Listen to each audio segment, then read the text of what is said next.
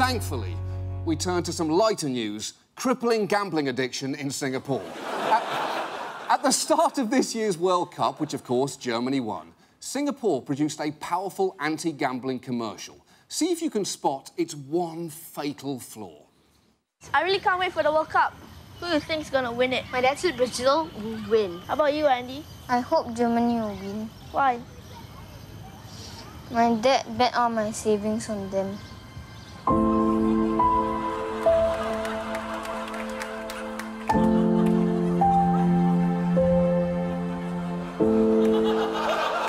Yeah, but Germany won, kid! Your dad's the greatest! He's the best! Hey, why the long face? That kid is now the richest sad person since Kristen Stewart. Now, clearly, this was a little awkward, so Singapore actually created a second ad where the boy is asked, "Your dad's team won, did you get your savings back?" To which he responds, "No, Dad never stops, he wants to bet one more time." But yeah, of course he does, the guy's on a hot streak, kid. And you know what? The only thing that can stop that is your negative attitude, you ungrateful little shit. Now, interestingly, Singapore actually has a long history of blowing it with their anti-gambling advertisements. Just take a look. I hope the Seahawks win the Super Bowl. My dad bet all our savings on them.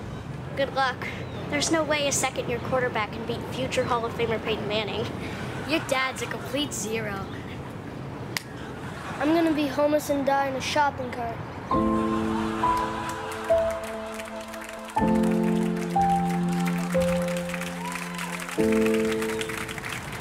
What's the matter, Andy?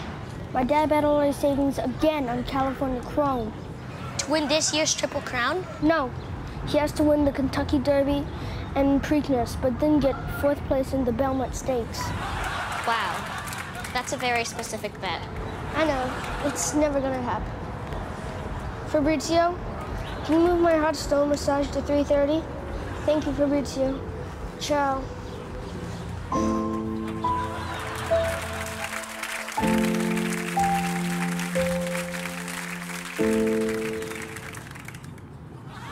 Guys, my dad's out of control. Shut up, Andy. Yes, shut up.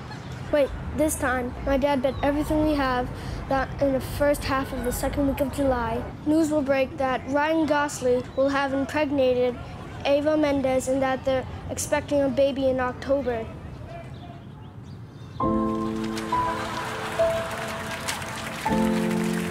Your dad is the best. Gambling is awesome. Look, the big lesson from Singapore is gambling is terrible unless Dad is really feeling it.